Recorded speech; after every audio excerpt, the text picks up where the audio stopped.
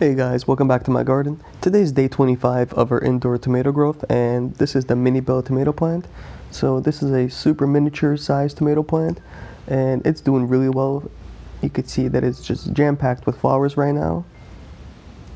And we even have a couple little tomatoes that are getting nice and plump. I'll show you an example of that really soon.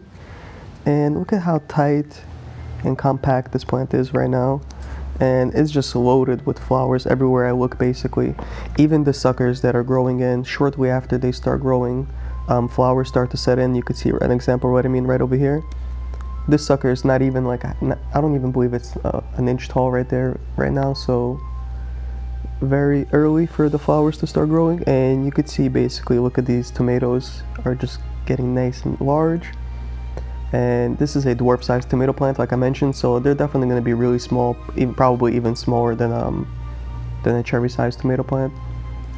But I'll show you an example of what the website looks like. And you see I got a couple of little babies in between.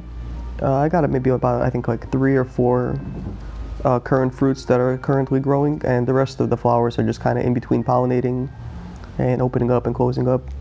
And I got these seeds from rareseeds.com. I don't work for the company or advertise for them in any way. I just enjoy the seeds right now.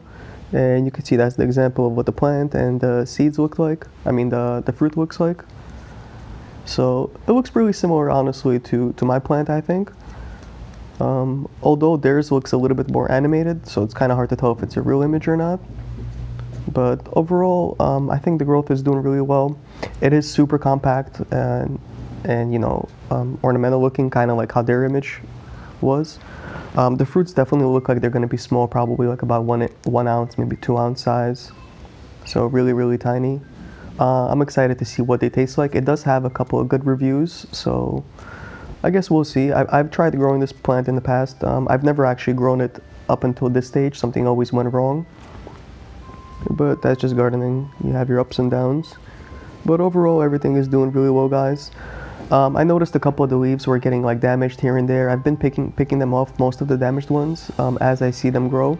So what I did yesterday was I just swapped out the nutrients completely, and I gave this whole system a deep cleaning as best as I could. I can't take out the clay pebbles there essentially, but I did run water going all around it and kind of like at the very edge, try to at least wash off whatever algae was growing there as much as I could.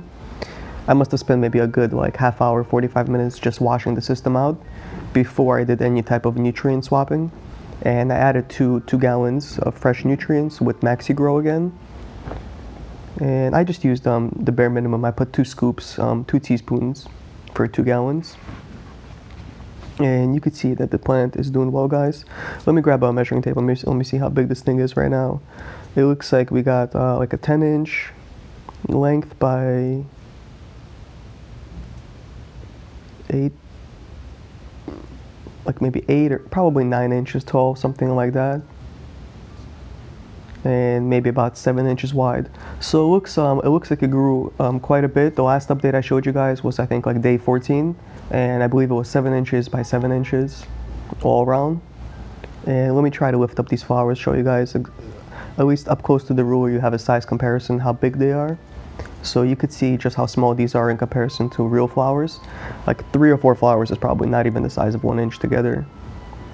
And look at how compact this plant is, guys. It's really doing well for me. Other than the couple damaged leaves, I'll show you an example of what I mean by that really soon. Hopefully you guys could help me pinpoint what's going on and narrow some things down. I'm definitely no expert by far, guys. I'm just an amateur grower who really enjoys gardening, and I like sharing my experiences with you guys and kind of talking about it. It's kind of like my online diary. And I like going back to my videos and looking things up. So you could see basically what the leaves look like. These are a couple of the damaged leaves that I mentioned earlier. So let me see if I can find like a really damaged one I could show you guys. You know, you see these like little circles begin to kind of like grow in, and then it starts to kind of brown and wilt away. It doesn't seem to be affecting the overall growth of the plant. I mean, when the leaves do die off, there are new leaves that take their place and new flowers. The flowers don't seem to be affected and the fruits don't seem to be affected, which is why excuse me, which is why I went in yesterday and I went in for like a really deep, heavy cleaning and washed the whole system out, and I kind of scrubbed it with some soap and water, and then I used a little alcohol just to kind of like disinfect the bottom container that had the algae growing in. And you could see basically what the leaf looks like. Let me try to zoom in a little bit more. So if any of you guys know kind of like what's going on, try to help me narrow some things down. Like I mentioned, I'm just an amateur, so I enjoy any tips are welcome, guys. So you see what I mean? It puts on these little circles. It could just be a deficiency with the plant itself, like that might just be how the plant is. So, some plants just grow with problems, but overall it doesn't seem to be affecting the growth of the plant, so I can't really complain too much. This is already the second nutrient change that we've done during this ebb and flow kit. So it seems like it goes about like a month or so before I need to do a nutrient swap. So that's pretty good to know. And this is a really small container. It's like a 17-inch by 11-inch container, 7-inch tall. And you can see my comparison to my hand next to the plant. That's really small, and I'm not a big guy, guys, so you could see the plant is really compact and small. And I'm just going to take a little bite of some chard right there. And you could see just kind of like how I pollinate the plants right now. I just kind of come in and I give it like a little tap here and there. And I generally do this in the morning. I kind of do it maybe like several times a day, especially since I've been home already over 2 months. It's kind of hard not to come in and fondle your plants here and there. So as always, guys, if you liked the episode, please hit that thumbs up. It helps me out greatly. Post any messages or comments down below.